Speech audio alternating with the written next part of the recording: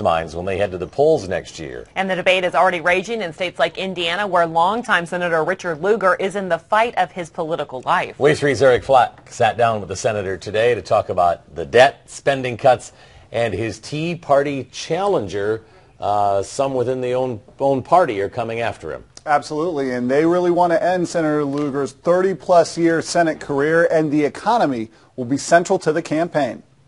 Indiana Senator Richard Lugar says he voted for the debt deal because he thinks defaulting would have been a disaster for the U.S. economy. I felt it was very important we at least pin down the gains we had and not rattle the markets further. Now the impact of the spiraling financial crisis is stretching from Wall Street to the campaign trail, where Senator Lugar is under heavy fire from his Tea Party opponent for the Republican nomination, Indiana Treasurer Richard Murdoch.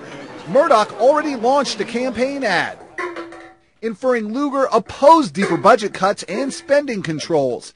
Today, the senator told me that's not true. Some feel that we should have got to $4 trillion, and I'm one of them. The Ryan plan would have done that. But Lugar said the compromise deal that ended up passing to raise the U.S. debt ceiling to more than $14 trillion provides $2.4 trillion in savings now and another $1.5 trillion in cuts down the road, either through negotiated reductions to agencies like Medicare, Social Security, and unemployment, or across-the-board cuts that would heavily target defense spending.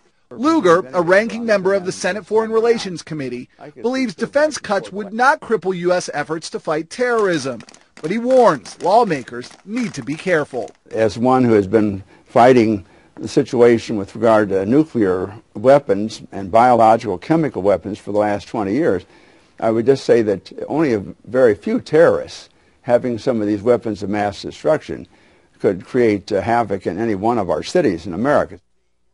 Richard Murdoch's website suggests Senator Lugar is not a true conservative, calling him Barack Obama's favorite Republican. Senator Lugar told me while he does consider himself a friend of the president, he disagreed with his decision to bomb Libya and said the president's stimulus plan was not well focused and only moderately successful. Eric Flack, Wave 3 News.